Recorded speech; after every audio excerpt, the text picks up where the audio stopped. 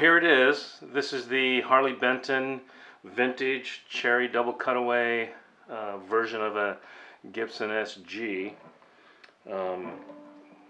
This guitar is, I'm going to tell you right now, really phenomenal. Not just because of the price, which is ridiculous, but just because of the craftsmanship in this thing.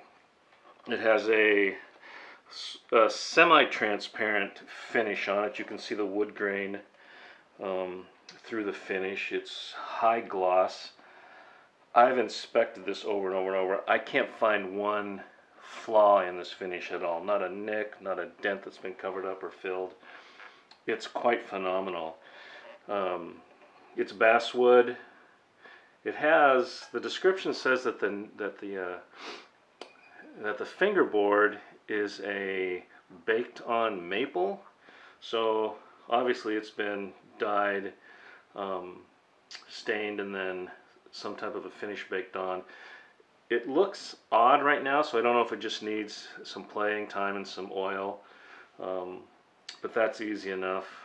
Playability out of the box was ridiculous. This thing was still almost tuned. I mean, it was crazy. It has the Grover style tuners, chrome, Tune-O-Matic style bridge, humbuckers, all the hardware. The pots feel really nice and smooth. The switch, really solid. It's got a bone nut on it. It's delivered to my door here in the Pacific Northwest in Oregon.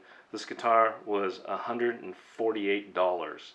Delivered to my door. It came in 8 days. Even if you swapped out the pickups and put some Pro Buckers or, you know, some P90s or something in there, you'd still have a phenomenal guitar for the price. It's just crazy how they can do this. You would not be sad if somebody gave this to you for Christmas or your birthday or just because they love you. So out of the box, it was packaged well. It was in your typical, you know, triangle-shaped guitar box, wrapped really well, padded well. Inside another big box, it had bubble wrap, so it came really easy to unpack. There wasn't too much packing material in, but there was enough for you to feel like, you know, they'd taken care of it when they shipped it. All the pickups, the pick guard, the access panel, and the center dots on the back of the tuners all had plastic on. So it was a little overkill. It looks like the humbuckers had plastic all the way wrapped around them, so I don't know if you can see or not, but there's still a little bit of plastic that's wedged in there. I'm probably going to have to remove these to get this plastic out of it because it won't pull all the way out.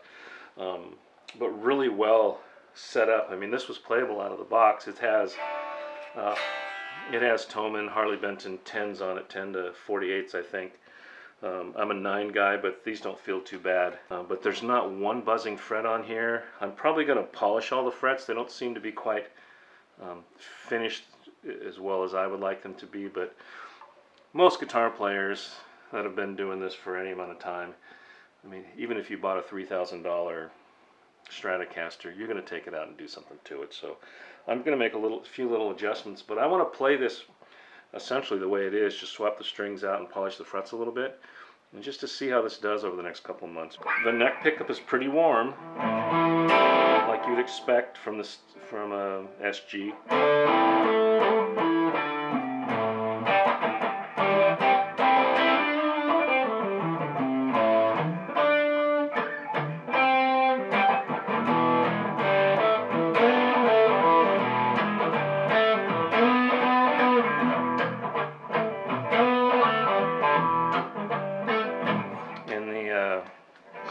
The bridge pickup, pretty snappy.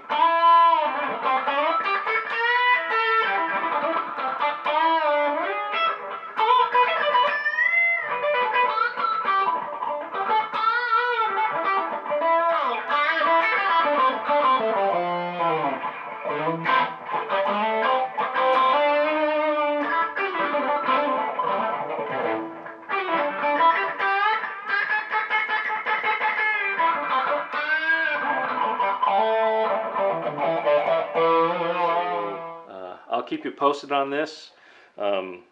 Thanks for watching the channel. Sorry it's been a long time since I've updated, but I had sick kids for a couple weeks, then we had spring break for a couple weeks, and then I was traveling a little bit, so hopefully in about 3 more weeks, maybe less, we'll have another video posted. I'm going to do a review on the Michael Kelly 55 Ebony with Seymour Duncan's at the bridge on the next video, unless something else comes up. Thanks for watching. This is Tony G from Tony G's Guitar Kitchen. Peace.